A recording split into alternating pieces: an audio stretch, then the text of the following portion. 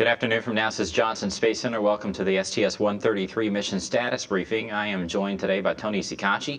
He is the entry flight director for Discovery's reentry tomorrow. He's going to be giving us an update on what's in store and how the conditions look down in Florida in terms of weather. So go ahead, Tony. Okay, thanks, Josh, and good afternoon, everybody. It's great to be here, and before you ask, Tim Copeland and I weren't riding bikes together.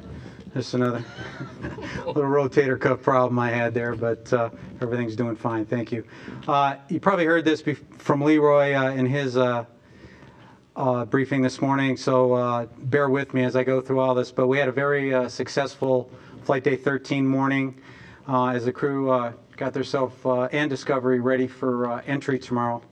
The crew woke up about 2:30 this morning, hit the ground running as they usually do, and per our typical end of mission -1 activities, we completed the flight control systems checkout with no anomalies. The systems are ready for entry. We did the standard RCS hot fire with no anomalies, and all the primary jets are ready to support entry. As the crew typically does, both the commander and pilot performed landing simulations on utilizing the pilot laptop simulator. And we got to see some video from that as both Steve and Eric were running through that. And of course, throughout the day, crew is getting the vehicle itself ready for entry tomorrow as far as the mid-deck, flight deck, and of course the airlock, making sure it's all configured properly to support entry. Let's see what we did after the hot fire. You probably heard we did a secondary payload activity called Rambo 2, which is a ram burn observation 2. Basically, we did 3 sets of +X firings to help the DoD folks get some data on that, and I didn't have any more detail than that. If you have any questions, let's see. As far as the activities later in the day, we will be doing an orbit adjust about an hour from now to lower the perigee in it. We're doing that to provide us a second opportunity at KSC tomorrow. Our plan is not to use it, but it just gives us that capability and option up front if in fact we did have to wave off a rev. Before we came in, we did standard L-1 comm checks with Mila, basically checking out the HUD video that we get from the crew. Also make sure we had good UHF with them and good comm through the Mila station, support entry. And later on, I think in about next hour or so, they'll be doing the same check with Edwards just to check that link out. Later on in the day, one of the last major activities the crew will have is to stow the KU band antenna, get the payload bay ready for the ride home. Let's see, as far as the TPS, I think Leroy already told you this, but the Discovery is cleared for entry. The engineering folks did a great job reviewing the data, and they got that complete a little ahead of the timeline. See, I'll give you a quick story on the consumables and weather story. Right now we have the consumables to support out to end of mission +2, which is Friday. As far as the forecast for KSC Wednesday, they're trending very well and looking very promising. And with that, and with the next day's forecast, the plan tomorrow is just only call up KSC. And let's see, if we needed to end a mission +1 for whatever reason we had to wave off tomorrow, end of mission 1 will become Pick'em Day. Basically, we will come home and we have that opportunity to go to Edwards, KSC, or Northrop, and we'll look at the weather and see what the best options are to do that. See, tomorrow's activities, crew wakes about 2:30 in the morning. Deorbit prep starts, and these are central times. Deorbit prep starts about 10 to 6. We close the payload bay doors around 7 o'clock, and then the go-no-go for the deorbit burn will be around 9:30 Central Time. See, deorbit burn to KSC orbit 202 is going to be around 9:30. Let's see if we had the ground track for KSC 202. Show that real quick. Okay. Oh, there we go. Let's see, that one is for 202, right? Okay. Let's see, basically, I'll do my quick summary here. We're going to cross the western edge of Central America, of course, near Guatemala and El Salvador, towards the Yukon, and then west of Cuba. Then we're heading on to Florida, crossing over Sarasota, Lakeland, and then St. Cloud, and then we'll head on our way to KSC. See, as far as, like I talked about, if for some reason we are unable to get to KSC 202, we have a backup opportunity, KSC orbit 203, and that TIG is around 11:30 Central Time. Let's see. Again, let me see, just to summarize, the crew's doing really great. Probably saw from a lot of the downlink that they had, and they're having a good time, and they're getting ready to come home. And that's all I had for you, Josh. Okay. Let's start off with questions here at JSC. Mark. Thanks, Mark Carreau for Aviation Week. Is the forecast for the 2 landing opportunities in Florida tomorrow the same basically throughout, or is there any sort of change? And what does it look like for Thursday if you had to wave off for some reason? Let's see, and your first part of your question, what we've been forecasting, Mark, for the last week or so. Yeah, things are tracking pretty well per the models. One of the things we checked today is what of course the current weather was around landing time today, and that it tracked what we were expecting and forecasting, so we feel pretty comfortable with that. And again, you know, it's Florida, and it's always 50-50 there, but just based on what the weather guys are forecasting, we feel pretty comfortable. Thursday, you probably saw during some of the weather briefing, there's a front that's going to be around the Florida Panhandle, and for the first opportunity, we're concerned about possibly some anvils coming off that thunderstorm, and we have some rules that we can't, of course, fly through any of the anvils. And then the rev later, the thunderstorms get closer, so we may have possibly have thunderstorms within the 30 nautical mile circle. Okay, Gina. Gina Sinceri, ABC News. For those of us who are watching your decision-making tomorrow during entry, tell me what systems you're monitoring and what input you're getting as you're making the decision whether or not to let Discovery deorbit. Well, walk me through that. Okay. Let's see, you know, one of the big key things is what we did today, the FCS checkout and the hot fire, so we verified all the systems we require for entry are functional and available to us. A couple of the milestones, of course, tomorrow is make sure we have a good rad radiator fest bypass checkout, so basically utilizing the cooling in the radiators and such to make sure we have a good cooling with that. So that's one of our decision points, and once everything works well with that, of course we close the payload bay doors, and that has to go successfully. And then basically from then on, there on out, we just continue to watch the weather, and then at that point, you know, make the decision if we want to come home or not. Okay. Question? All right, let's go down to the Kennedy Space Center for some questions there. Bill Harwood with CBS News. Tony, if for some reason you couldn't make it in on Wednesday, you would land even on the West Coast on Thursday. I guess the reason I'm asking that question is sometimes in the past you'd be willing to, you know, try to get it back to the Cape, but I guess in this case, since it's not flying again, there's no pressing need for that. Can you just talk about that a little bit, that you would come down on Thursday in California if it comes to that? Yeah, yes, sir. Of course, like I talked about, since we only have end emission plus 2 consumables, end emission plus 1 becomes basically call it a pick'em day. So we are coming home somewhere, unless we have a systems problem where we'd have to stay up another day. But what we'll look at, Bill, probably one of the key things is just to see how the weather forecast is at KSC and determine if we want to go ahead and try to close the payload bay doors and get the crew in the suits early.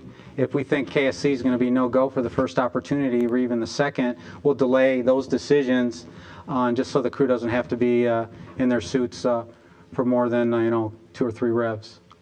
So we'll look at the weather pretty hard. Thanks. And Leroy was telling us, give us a little review of FCS checkout this morning. He mentioned you had a little avionics transient, and I may have missed this if you mentioned it earlier, but can you just give us a little update, everything, the condition of all the systems that you need for reentry? Yeah, it was a little transient that we saw. We were doing, of course, secondary port bypassing, standard thing we do. And what happened usually when we go through this and we get the various ports bypassed, we go through and recycle that by cycling the FCS switches or the control power to those. When we cycled it the first time on ATVC 1, the power didn't come back the first time we cycled it. So we cycled the FCS channel again and we recovered it.